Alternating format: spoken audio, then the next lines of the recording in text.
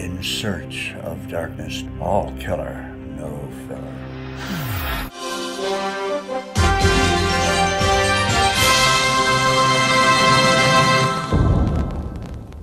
Hello, fellow followers. Welcome back to FanZcene. Greg here, and today I have for you my review of In Search of Darkness Part 3, the final journey into 80s horror, which is something I've been looking forward for a very long time to see after I backed the Kickstarter when I first heard about it. I have been privileged to help sell In Search of Darkness Part 2 and Part 3 to you guys and on my audience and people out there, and I am super glad that this final third entry in this film was so very good. So very good. This one takes us beyond what we could possibly imagine. Because, yeah, with the first In Search of Darkness, which is probably my all-time favorite documentary ever, this whole series is, we got into, like, the known 80s horror that probably a lot of us knew. A lot of us within the horror community, especially who love the 80s horror, probably knew most of the movie that was in that first movie. I knew most of them. There was like maybe 5 or 6 that I really didn't know. And then we moved on to In Search of Darkness Part 2. And in that one, there was a lot less I did not know. I mean, that's why I really love these documentaries, because they start to delve into this world of 80s horror, the good, the bad, the fun, the entertaining, the misguided, the underappreciated, the forgotten. So I really love that. And in Part 2, there was a whole bunch more that I did not know. And we really got to dig deeper, and we got to see new interviews with Robert Englund, Linnea Quigley, and so many more. And in this third documentary, we go beyond. We go international. We go deep tape back in the video department, and I love the VHS aesthetic of this. It's got a much more like retro nostalgic VHS video store type feel to it, which I absolutely love.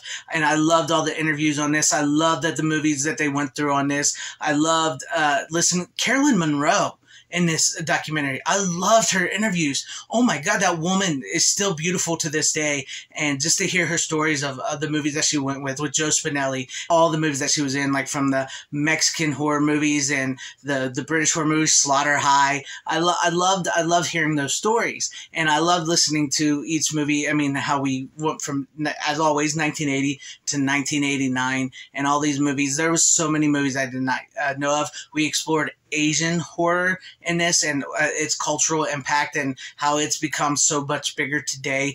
Asian horror, like Japanese horror and stuff like that, is being found more from the 80s, you know, and it was, I gotta say, kudos to Robin Block and David Weiner, my friend.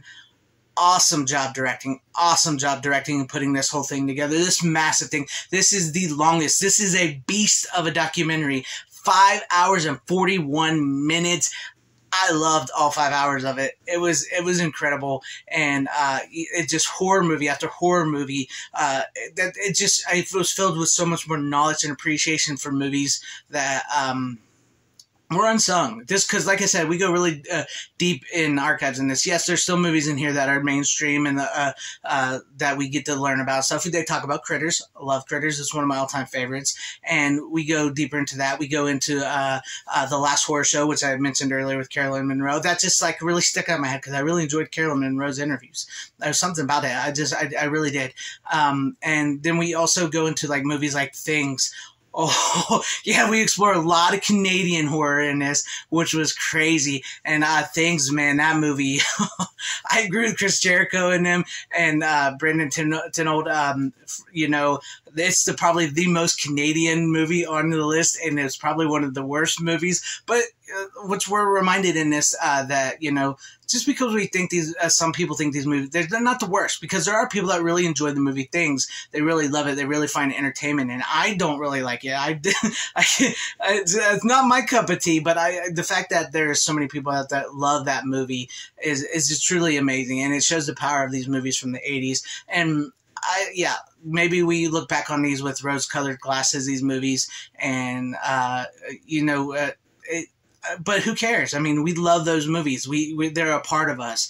We grew up with them, and I really love how they did it. And I really love how this started off with like a quote from John Carpenter saying that when the critics start liking his movies, that's when he thinks he's in trouble. And we get the Gene Siskel and Ebert critic reviews throughout some of these movies where they just trash these movies. I really dug that part of this documentary, and I loved hearing those little blurbs in between.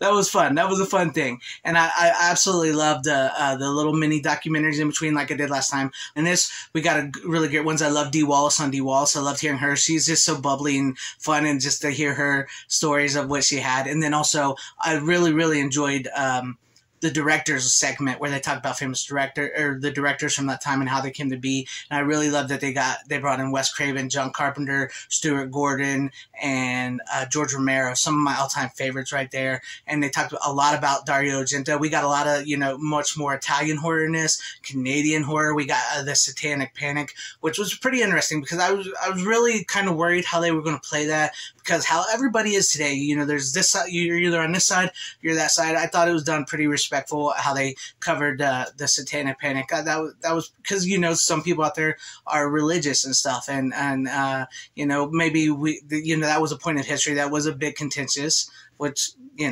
today.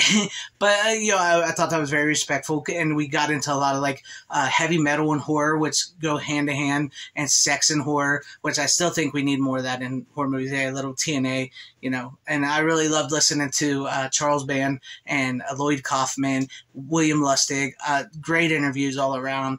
Just a great documentary, fun, and a great capper to these documentaries. Because like I said, with the first one, that's 80s horror, because I'm guilty of myself as saying, what's 80s horror? Oh, Freddy Krueger, Jason, the Thing, John Carpenter, Halloween, the Halloween sequels, even though Halloween was Saturday, but I'm guilty of that. It's just like that's the horror, but no, with that, you get that in the first one, and the second one you go a little deeper, and the third one you go deeper and beyond. And I really think a lot of people are going to find a lot of movies in this third documentary that they've never seen, and that's going to become new favorites for them. And I know I made a list myself that I'm going to find some movies that I never knew about, and now I want to see. So I'm really looking forward to searching those movies out. And it's also brought up in this, I bring up here a lot on my channel, a lot of these movies, specifically a lot of these ones in the third documentary, are being lost because they've never made that jump from beta VHS to Blu-ray to DVD to 4K to streaming, because the rights issues, like Blood Beach, which I'm so glad David Weiner got to put that in there, because I know he was, that was something he wanted to put out.